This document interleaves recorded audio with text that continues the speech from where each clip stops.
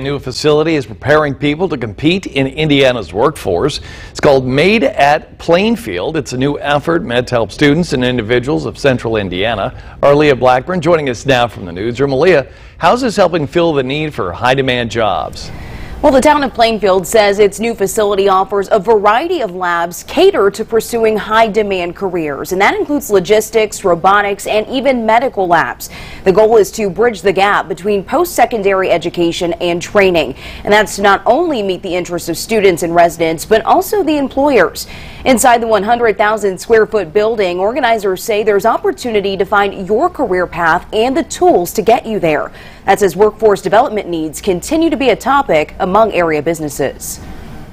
The need becomes clear just talking to the businesses and the managers who, are looking to find employees. And, it's difficult to find employees with the right skill match. And so how do we try to provide training programs that can help match skills with what is needed by employers? The idea is to create a place where, wherever people are in their educational walk, there's a place here, a program here that they can find to kind of take that next step.